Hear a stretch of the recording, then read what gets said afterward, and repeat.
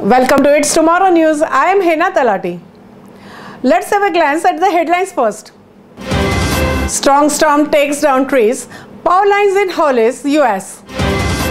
2 killed in a lightning strike near the White House. 2 critical. Landslide hits Kundala estate in Munnar in India.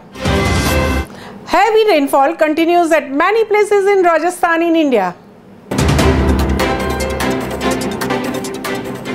Strong storm takes down trees. Power lines in Hollis, US. Several roads were closed Friday afternoon in Hollis after the quick but powerful storm blew through. The storm system cut through the southern New Hampshire, bringing down the trees and powerful lines. Wood Lane in the Hollis was blocked off after the utility pole fell on the road, and the trees fell onto the power lines onto the Federal Hill Road, forcing the roads closer. Roadblocks were also set up on the Rock Pond Road and Apple Lane, among the others.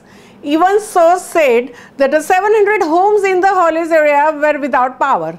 A pickup truck was crushed by the fallen tree, and the Hollis police said that the driver was not injured. Crews were working to clean up the damage and clear the roads, but said it would take some time. Scattered showers and storms were possible across the New Hampshire Friday night. 2 killed in the lightning strike near the White House, 2 critical. 2 people who were critically injured in a lightning strike outside the White House in US have died, police said on Friday.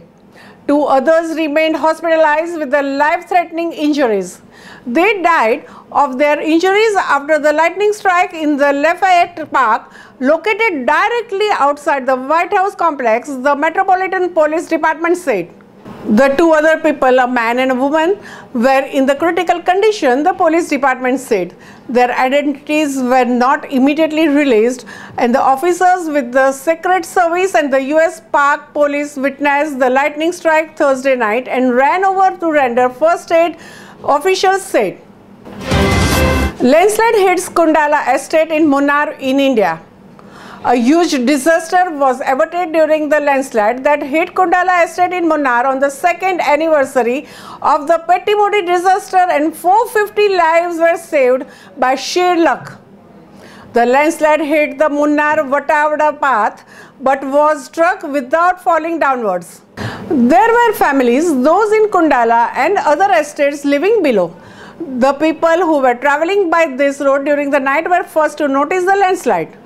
The families were shifted from their houses after being altered about the situation.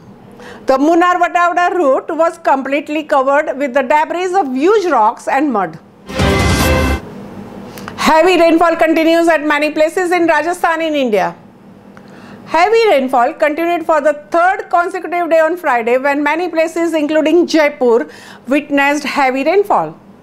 Jaipur Met Office further stated that heavy rainfall will take place in the Ajmer and Jodhpur divisions of the state, and in the rest of the state, mild to scattered rainfall will continue. Kushalgarh received a rainfall of 110 millimeters, which was highest in the state. People in Jaipur woke up amidst cloudy yet humid conditions. In the evening, many localities in the city including Malviya Nagar, Jagatpura, Tonkapathak, Gopalpura, Rajapark, Murlipura and a few others situated on the Sikar Road and Ajmer witnessed heavy rainfall. It again caused traffic chaos due to the rampant water logging. Those who were returning from their offices got stuck in the traffic and witnessed breakdown of their vehicles. Jaipur Met Office said that the rainfall varying from the 40 millimeters to 20 millimeters will received in various parts of the city, as the city rainfall was mainly scattered.